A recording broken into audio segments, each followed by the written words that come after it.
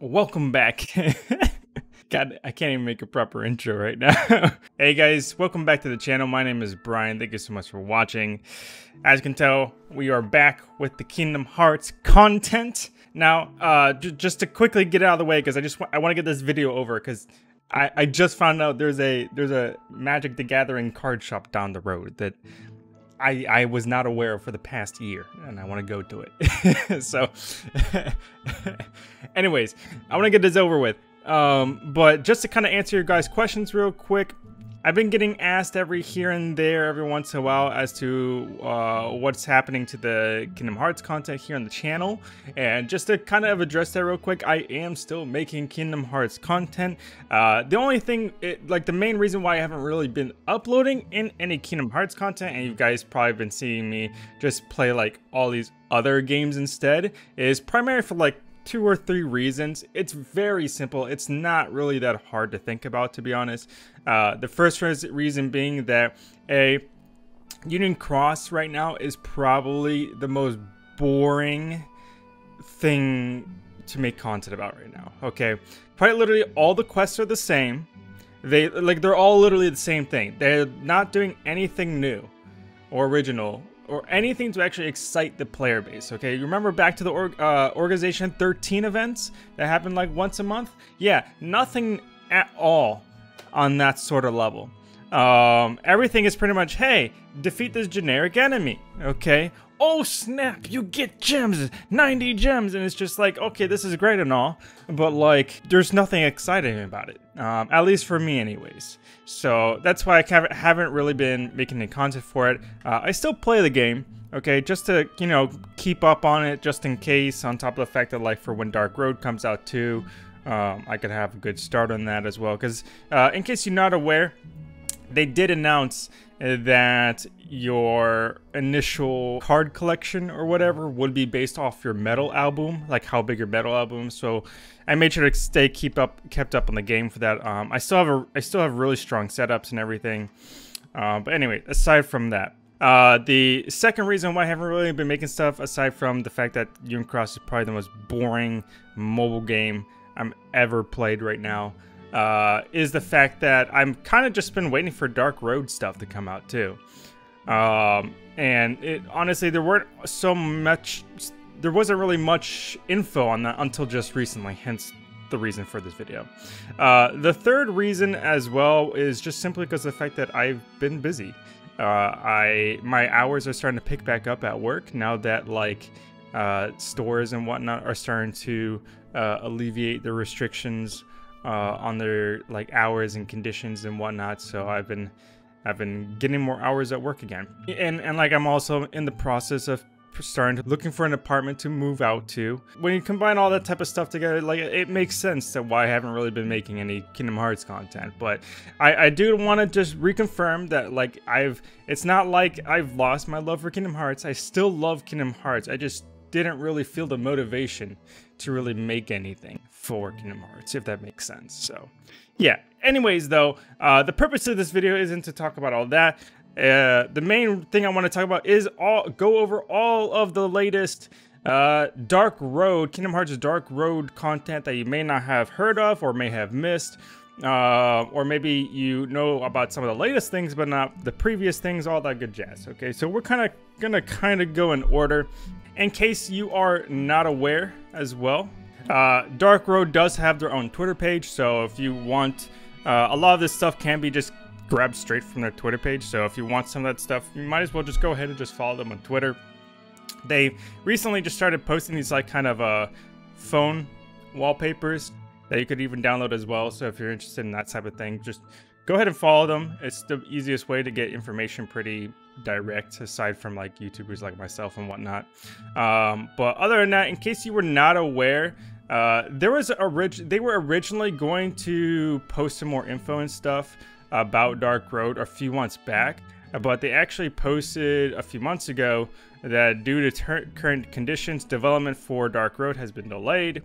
We apologize for the late update, as we were trying to find some means of making a spring release. Another announcement will be coming early in June.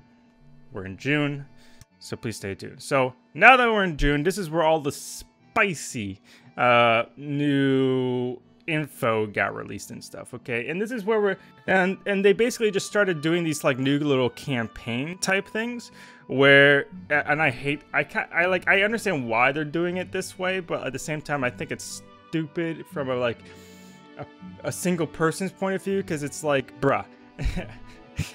I'll show you in a second. So for example, they've been having a lot of these kind of like little campaign moments where like they'll show like in-game screenshots of the game, or like they'll show one picture of each new character, okay, but like it's like 1 out of 8 screenshots, okay, so you have to like tweet them multiple times to try and get all 8 of the screenshots so you can see it. It's really annoying.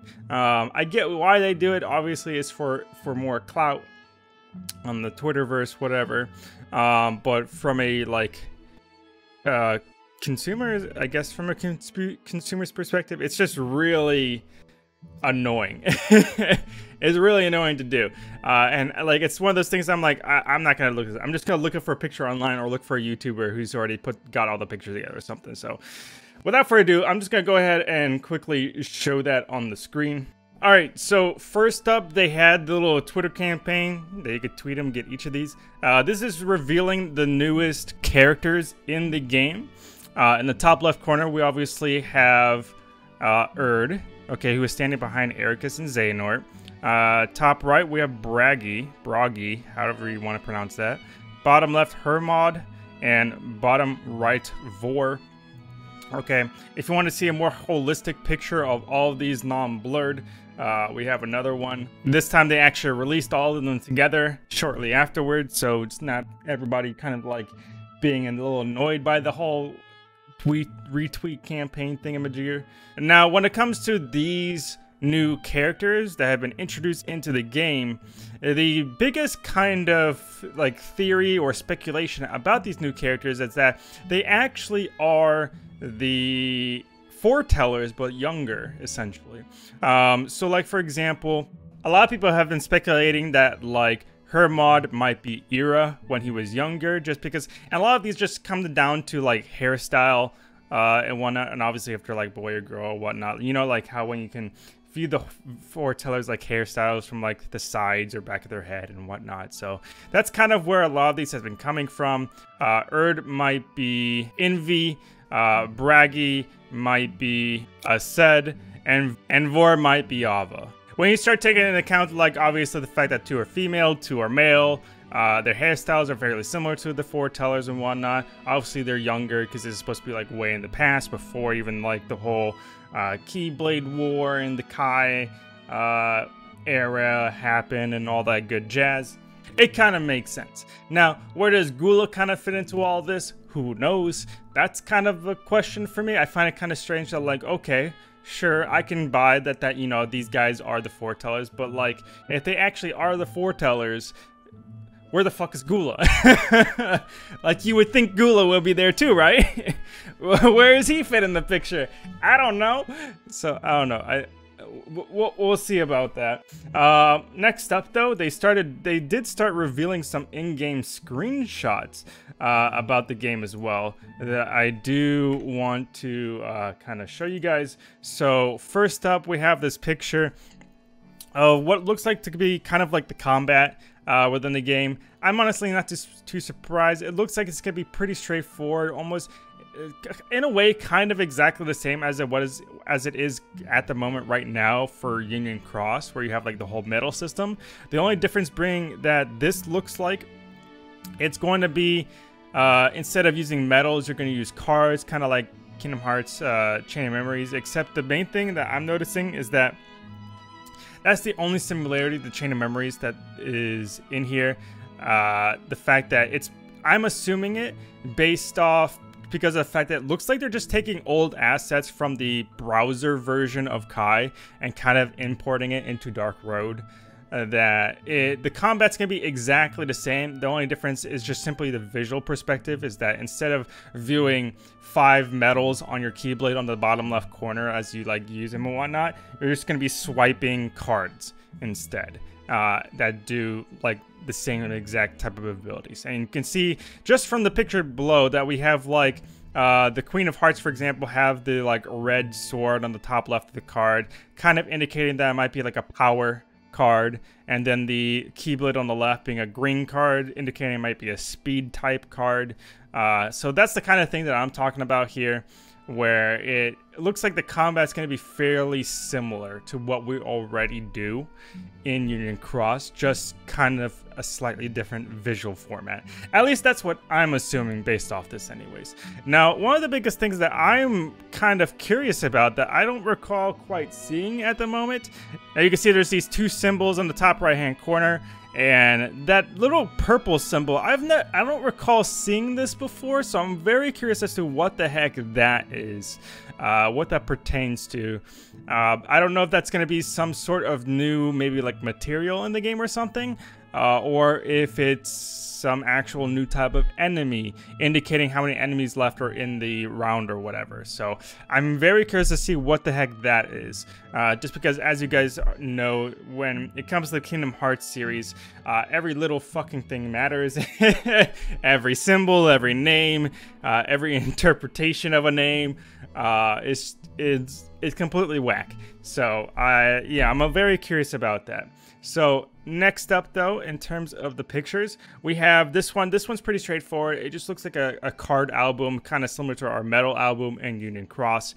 Not really too much to explain here, except maybe noticing the stuff on the bottom, where it shows stats, album, home, missions, shop. You can notice on the top right corner as well, it shows the gems, tickets, gold tickets. I don't know if those are going to be skip tickets, kind of like how we do right now.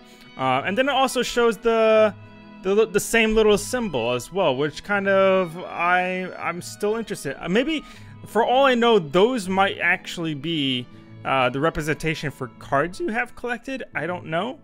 But the fact that it's fairly consistent in their album as well, and not just in game while you're battling, that's interesting. So it could entirely be just a brand new type of material or item within Dark Road, the game itself, and not necessarily like a canon item, if that makes sense. So that's kind of what I'm feeling at the moment, but I don't know, we'll see.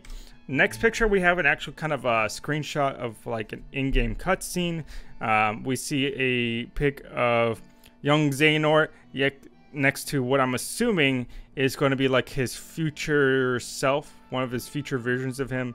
Obviously, they're on Destiny Island at the moment, and the text says, "Sometimes all it takes is a single step." So it looks like his future self went back in time to try and like tell his younger version all about what's happening and everything, and kind of trying to convince him to like, hey, you know, consume darkness, okay? Just take that first step. That's what I'm getting from this. Next up, we have a picture about what was it like on the other side of the ocean. That is Eric is talking to Xehanort. They're on the bench. They're in Scala ad Kylum. In that little like entryway that you start off on when you first enter the area in Kingdom Hearts 3. There's not really too much anything that I can really kind of pertain or grab from this scenario. It's kind of straightforward. They're literally just talking to each other on a bench. The only thing I would really comment on is the fact that he says what is on the other side of the ocean. So considering the fact that you initially have to like teleport using the portals in Kingdom Hearts 3 to Scala ad Kylum in the first place, it does kind of make you question, beyond all the body of water like that's surrounding Scala ad Kylum, what exactly is beyond all that, okay? Because I have a feeling that this might be kind of not exactly a play on words, but a play on some of the themes that have happened previously in Kingdom Hearts. So like if you remember, like in Kingdom Hearts 1, they took the raft trying to cross the ocean and whatnot, just to, you know, kind of go travel and everything. and then like in Kingdom Hearts 2, Kairi left the bottle and just left it in the ocean, and then somehow it ended up in the realm of darkness for Sora to find on the little like seashore and everything. So the ocean tends to play this kind of little like sub-theme. Can't speak. So the ocean kind of plays into this kind of sub-theme in the Kingdom Hearts universe of like not exactly crossing worlds, but kind of crossing worlds and like traversing time and space and everything. Like, it's weird because, you know, the worlds are not necessarily supposed to be connected. They're all supposed to be separated and everything, but it's like at the same time, so for some reason the ocean lets them connect each other. It's very strange. So I feel like rather than, this might be a situation where they're kind of like how in Kingdom Hearts 1 where they were talking about the raft and everything. This might be a situation where young Xehanort has already like gone through a portal or whatnot, and Ericus and Xehanort may have been talking about trying to cross the ocean or something, and Xehanort simply told him they crossed the ocean but didn't tell him how he crossed the ocean, aka his portals of darkness and everything. And Eric is just simply like following up, like, "Oh hey, welcome back from your trip. How was it on the other side of the ocean?" type of thing. And Xehanort's just like, "Bro, I seen some shit. I saw my future self." Just I can see that very easily being a possibility. I mean, it's Kingdom Hearts. Like, something of that nature wouldn't be uncommon in my opinion. But anyways, next up we have another screenshot of in-game combat. This is pretty much straightforward. It's very similar to how the first screenshot was. This time we just have some different card artwork on the bottom, but it kind of confirms what I was speculating about previously, about there being very similar combat. How there's like this time we can actually see some blue cards instead, so assuming it's magic based. Now, one thing I do find interesting is the fact that they have different types of actual like weapon symbols on the top left corner of the card. So like the first two cards show a sword symbol, the third card shows a staff, and then the fifth card with Alice shows a shield. So what I'm assuming from this is that they still fulfill the same role. You still like swipe them to activate them and whatnot. The only thing I think what is happening here is the fact that they're just kind of more streamlining what the abilities are more likely to do. Because as it is right now, if you just swipe a medal in Union Cross, you don't actually know, you don't really have an indication of what it does based on the animation or anything like that, or what the medal looks like. It's completely based off its text that you know what it does, okay? So I think these are supposed to be just more visual representations to give you an idea from the get-go without having to activate it, especially if you're a new player and you're not really a gamer or anything like that. Just give you a better indication of what the card is more likely, what a type of effect it's probably going to end up having. So that's my guess on that, and I would like to think that that's a pretty fair guess in my opinion. Other than that though, next up we have another card screenshot. This one I would say that we could probably take away from the fact that if we look above where it says Spark Break times 2.0 and it shows 3 cards, it looks like they are taking some aspects of Chain of Memories where you can kind of combine some of the cards together in order to get a stronger effect. Kind of like how in Chain of Memories where you would like stack up the numbers in order to create a bigger number so you can card break some of the enemies' bigger numbers and everything like that. That's what I'm gonna kind of assume is happening right here. That would kind of make sense considering that there are cards, and obviously cards are kind of affiliated with Chain of Memories. So that's my take on that.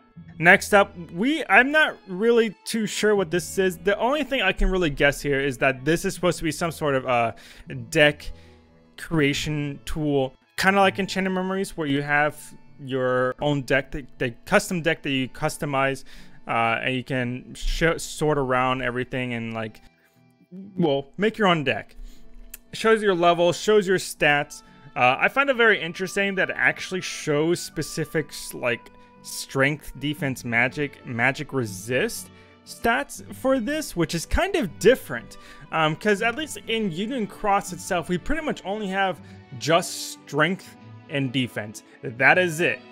That is all we have. So the fact we actually have an actual magic stat and a magic resistance stat, I find to be fairly interesting.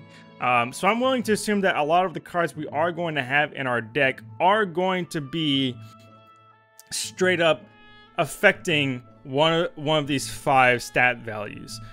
So you could, in theoretically, make a pure like magic build if you want to, or maybe make like a physical attack build, but invest all of your defense into magic resist instead, because you might be fighting up against a magic opponent or something like that. So it gives a little bit more depth to the combat. I don't think it's gonna be that much more depth, but it will be interesting to see. It'll make it just a little bit more entertaining, in my opinion.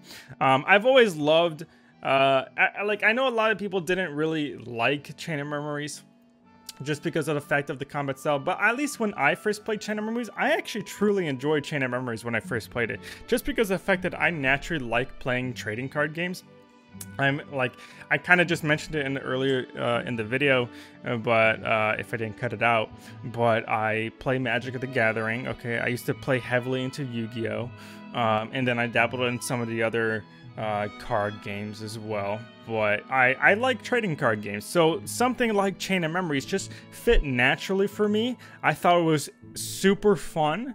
So this is kind of in the same vein, and it's in a mobile game, so kind of it's a little bit more okay, in my opinion, just because it's kind of, I mean, like, it's a mobile game. What do you expect? And of course, they're probably going to end up selling you different cards from Dark Road for all we know, considering that there are gems in Dark Road too. So this is another screenshot picture. It looks like it's come from one of the in-game cutscenes. We have a picture of the 4 new characters kind of sitting around the table with some books on it. It's kind of hard to tell what exactly they're here for, because they're literally just sitting there. Nothing in particular is happening. There's no text. No one's talking at the moment. So, yeah. Other than that, that's pretty much it for today, guys, in terms of all of the new content and that has been shared via the Dark Road Twitter page. Again, I recommend checking that out if you just want to get it directly. One thing I will note, though, real quick, is the fact that if you're not aware, the Union Cross community managers have recently posted on Reddit a questions post. So essentially, if you have any questions in regards to like the devs and whatnot that you would like to ask them, you can post them here on this Reddit post, and I'll post a link to it down below in case you want to check it out. And they'll be taking some of their favorites, or at least the questions that they are allowed to answer anyways, and they will kind of like, I don't know, they'll do something with it later. Okay, but if you have any questions to ask in terms of Dark Road and you want to ask them directly to them, go ahead and check this out. I highly recommend it. You can already take a look and see like what has already been asked.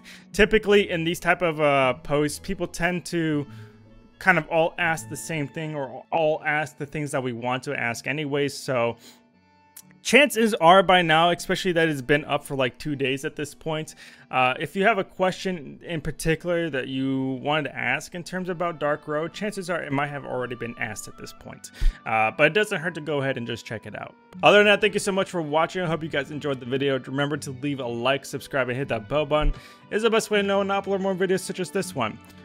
Keep in mind, again, like I mentioned before, I do still plan to make Kingdom Hearts content, but at the same time, please don't be surprised if you see me playing other games as well.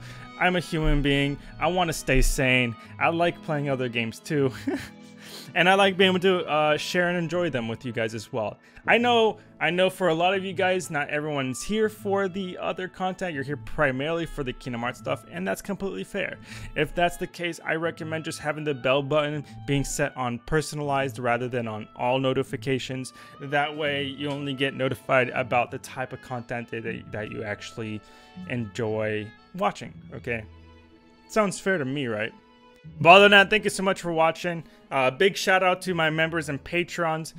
You're a great help through all these times, especially with how busy I've been lately and how dry like Kingdom Hearts related like news has been lately, especially since, you know, Kingdom Hearts 3 was not so long ago. but you're a great help. If any of you enjoy my content and would like to help out, I truly appreciate it if you became a member for the channel. But other than that, hope you guys have a great day. Stay safe. COVID is still out there. I still see people without wearing their masks, and it kind of annoys me. Maybe I'm just being a little too paranoid, but stay safe, guys. Hope you guys have a great day. Peace, y'all.